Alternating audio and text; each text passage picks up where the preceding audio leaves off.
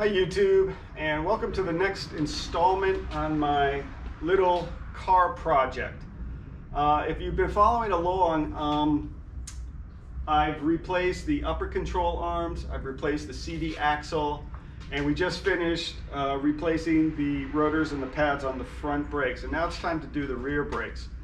And one thing about the rear brakes, it adds another level of difficulty because you have the electronic parking brake.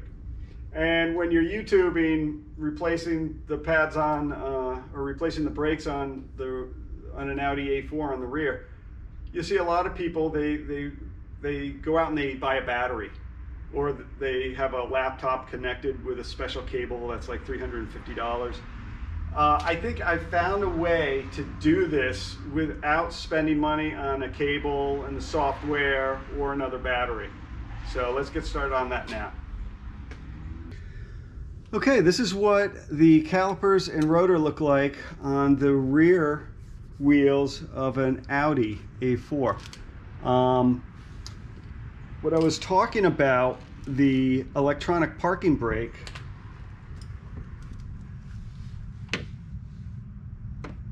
is this unit right here.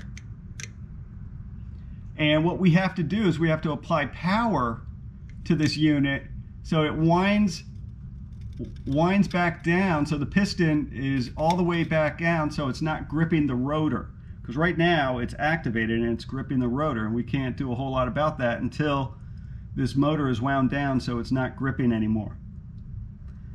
The first step in getting this electronic parking brake wound down is we have to remove this protective cap right here, and I don't know if you can see this here, but there's a little piece right here. This piece has to be, the piece has to go up. I'm actually gonna go like this. See how I put pressure on it, and you just pull. This piece right here, put pressure on that, it goes up and down, and that's what releases this protective cap from the contacts. So let's just take a look and see what those contacts look like. I don't know if you could see that there. Maybe if I shine some light in here. There's just two contacts in there. Okay, I'm going to make a purpose-built cable that's going to connect from my battery to the connector on the electronic parking brake. Really, the only thing I had to buy were these clamps, battery clamps that I got at Home Depot for $3.55. These are splices, and I've had the tools. And I even had the wire that we're going to use from a previous wire lighting project I had to do. So I've got about 10 feet of cable, or of wire rather. So we'll go ahead and get started making this cable.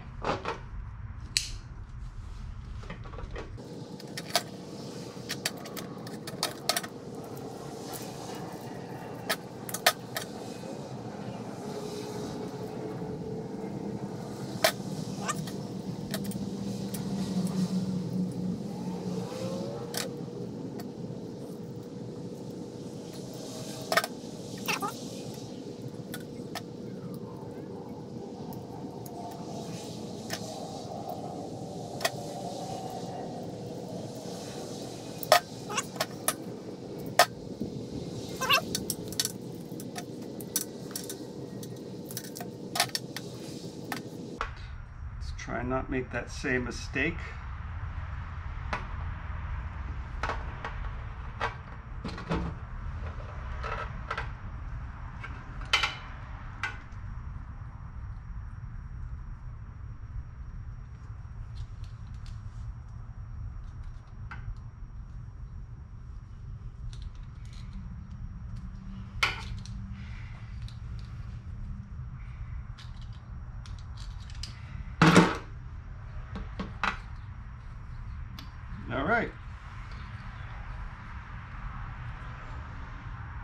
I think obviously these are going to connect to the battery. Now for the other end,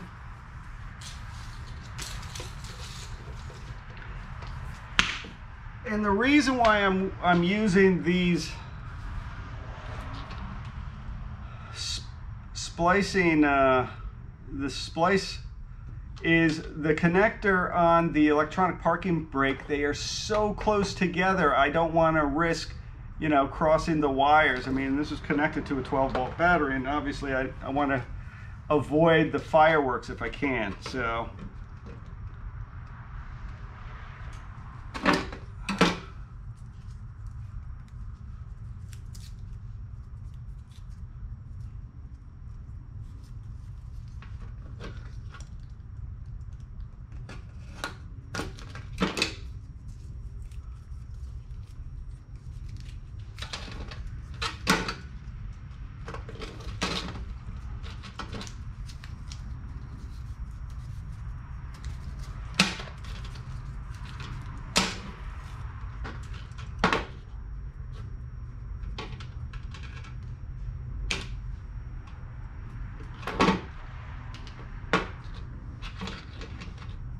I'm just going to trim these so it's close to the metal. I'm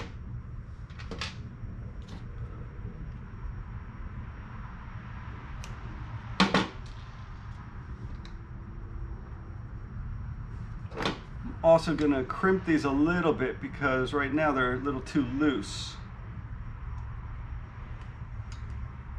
Pardon me, they're a little too tight. They won't fit on there unless I crimp them and widen it just a little bit.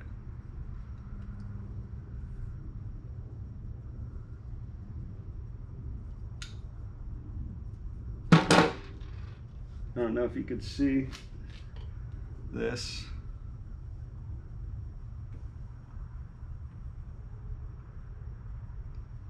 Well, that's what that looks like.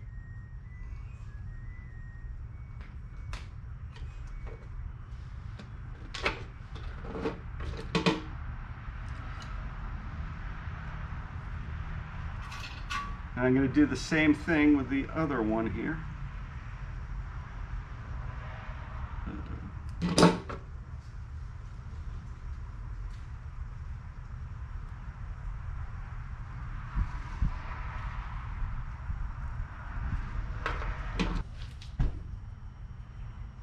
Okay, so now I have this one end of the wire with the two connectors that are going to fit on the electric parking brake, and the other end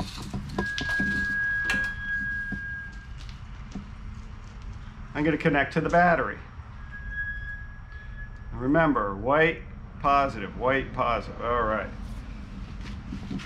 Let's take a look at our battery.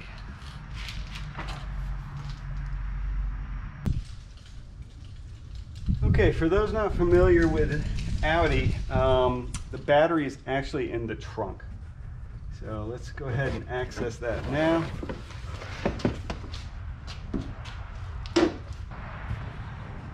Okay. Here's the battery. Here's the negative terminal. And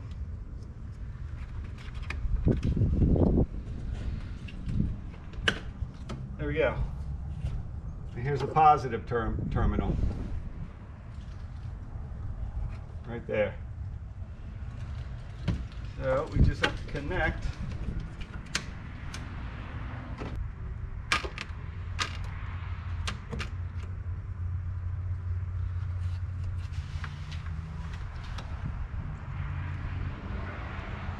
All right. I have those two connected. Let's see if this works.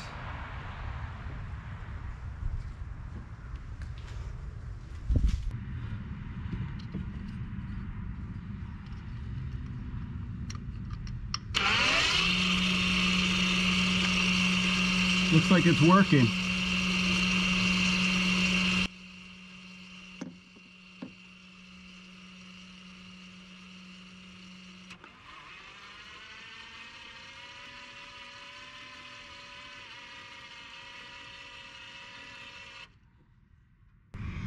All right.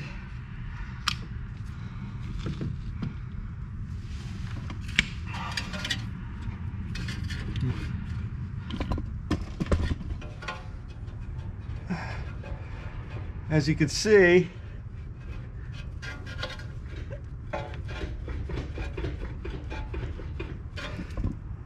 the calipers aren't gripping the rotor, and that's exactly what we wanted.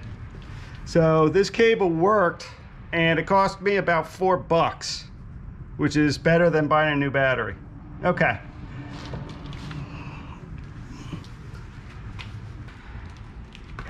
Okay, now that the electric motor is wound such that the piston is not pushing the pads and gripping the rotor, we could go ahead and start replacing the pads in the rotor. And it's just like now, it's very similar to the front. Let's start with this 13 millimeter to get the pads off.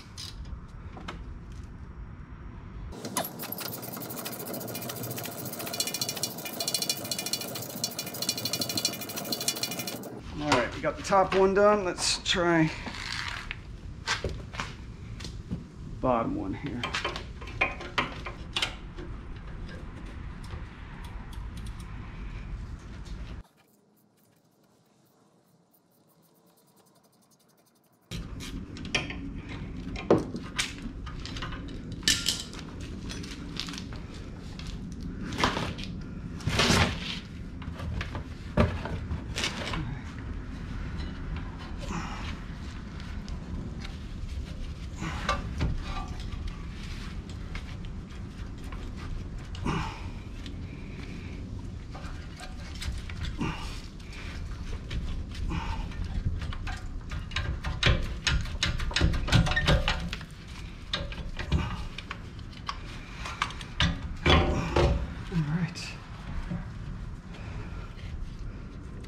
Okay.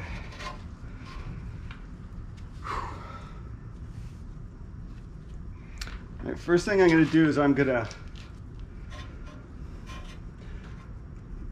get my C-clamp and push this piston back down till it's level with the housing.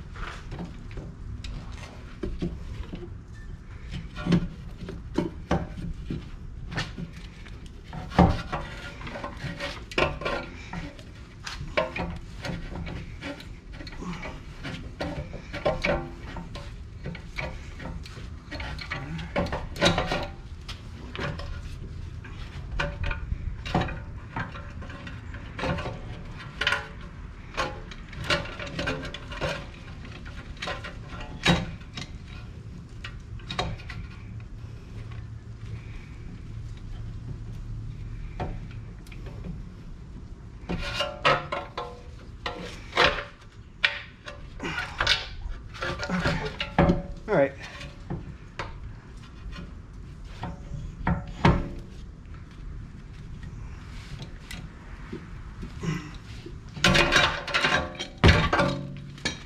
As you can see now, the plunger is recessed back into its housing. That's exactly what you want. All right.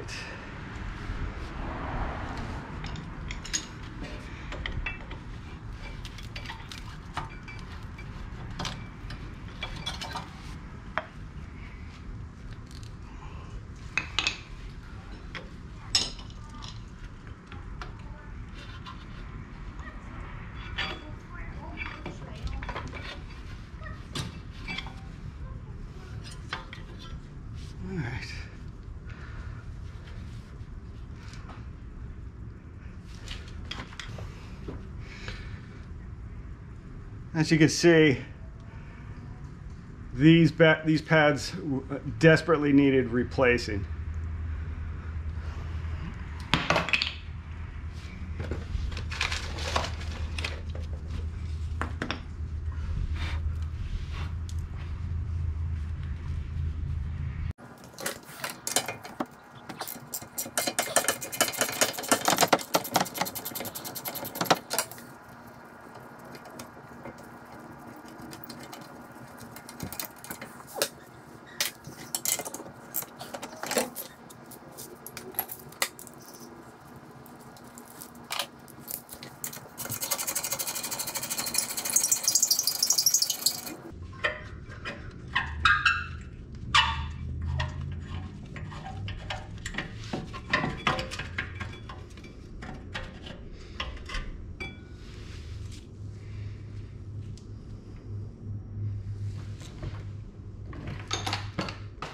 Okay, and just like before, take I believe this is a number 30 Torx.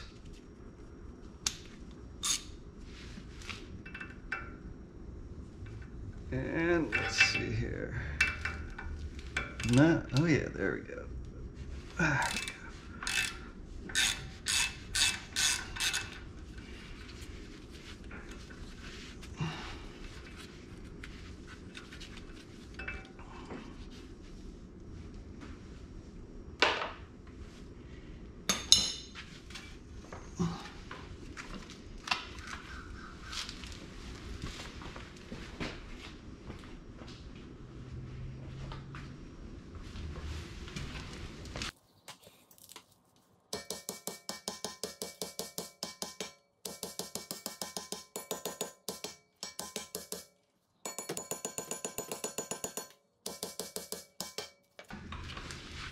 Boy, that's really on there. I think sometimes you just need a little more persuasion.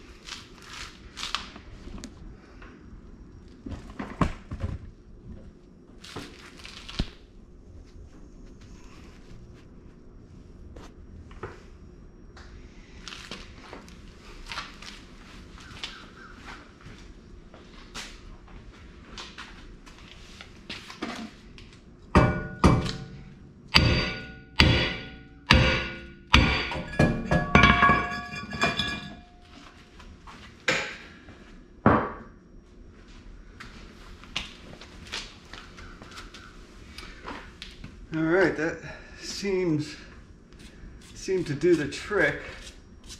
Yeah, there's some rust on here. All right. I wish I had a comparison, but the pads and the rotor on the back wheel, as you would imagine, are much smaller and lighter than the front, and that is the case. All right, now we're gonna put the new rotor on.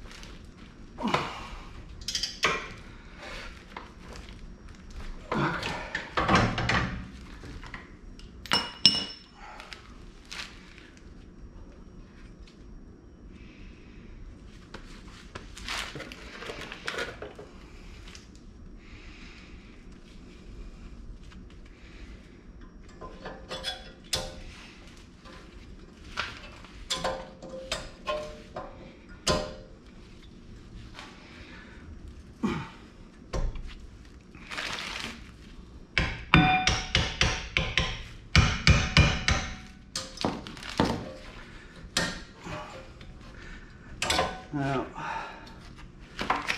I learned in the Navy that if something isn't going in smoothly, not to force it, so I'm going to try not to do that.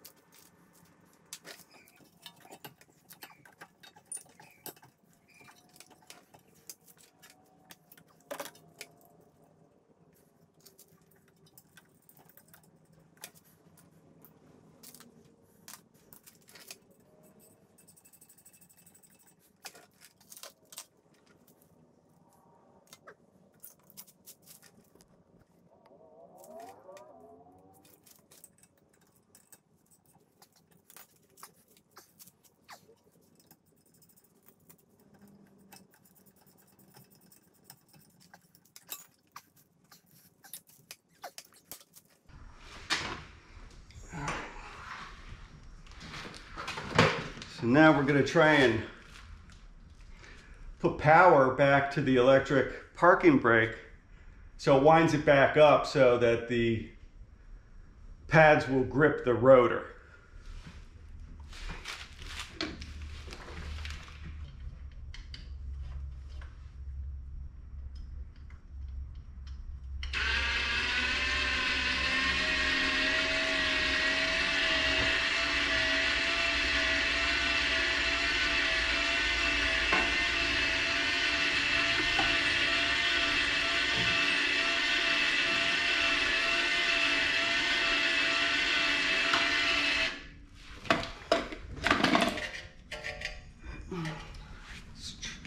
Let's try to reverse the polarity. That might be what I need to do here.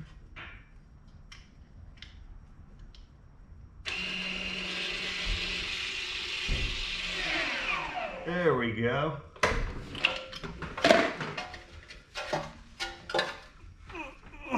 That's not going anywhere. Okay, so that was me replacing the rear rotor and brake pads on, well, the rear brakes. As I mentioned before, there was an additional degree of difficulty with that electronic parking brake, but it really wasn't that big of a deal. When I was watching YouTube and I saw these other individuals, they would go out and get another battery, and I was thinking to myself, well, I already got a battery. So, you know, even if you didn't have the wire laying around or the clips, it's probably going to cost you all of $10 to manufacture that purpose-built cable to go ahead and wind the motor in and out as you need it.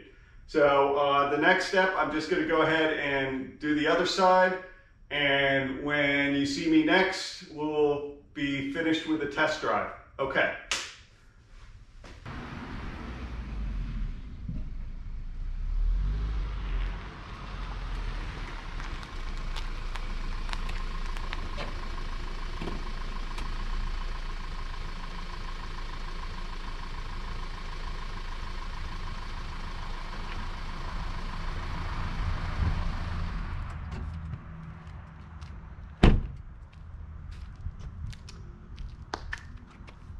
Okay, I think the brakes are fantastic. They're grippy, smooth, a much bigger improvement than where they were before. And to be honest, guys, the brakes weren't really that difficult to replace, the pads and the rotors. They really aren't that difficult. You could really save yourself quite a bit of money doing it yourself. Again, the Audi dealer, they wanted approximately $1,500–1,600 to replace my brakes. So I think all in, I was under $400 for all 4 rotors and brake pads. So again, it wasn't too bad. this is a good opportunity for you to save some money. Okay, so this concludes this segment. Again, guys, if you enjoyed the video, if you learned something, I'd appreciate if you hit that like button and hit the subscribe button, and we'll see you next time. Okay, thanks guys.